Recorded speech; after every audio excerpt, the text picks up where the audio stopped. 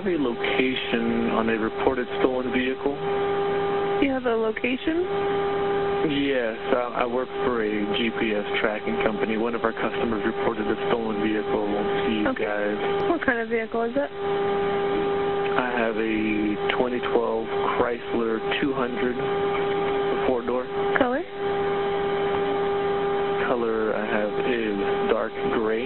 When officers talked to the man who reported the car stolen, they found out Oscar Anchondo was reportedly armed. I was looking down and all of a sudden I had a gun to my head. He says Anchondo forced him to drive around until they got to a home. When I got in the house, then he told me to give him the keys. So I mean, I'm not going to fight. I mean, so I gave him the keys. That's when he says he was asked to strip down to his boxers and put inside a room while Anchondo left with his car. APD traced that vehicle to a home on Espanola Street.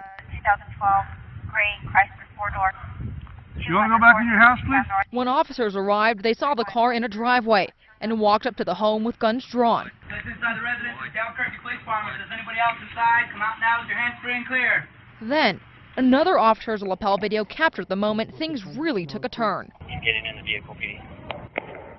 Subject is armed, unit 248. He is armed. He's getting inside the vehicle. Seconds later, I fired several rounds, so she pointed the gun at me. He did not fire. police say Anchondo fled in the stolen car, and they focus on a mobile home park in northeast Albuquerque. The SWAT surrounded a mobile home they thought Anchondo was in. And you can even see them shoot tear gas into the home. You ready to move up? Yeah. But when they moved in, Anchondo wasn't there. A 9-hour standoff that ended with the armed suspect still on the loose. Sasha Leninger, KOAT, Action 7 News.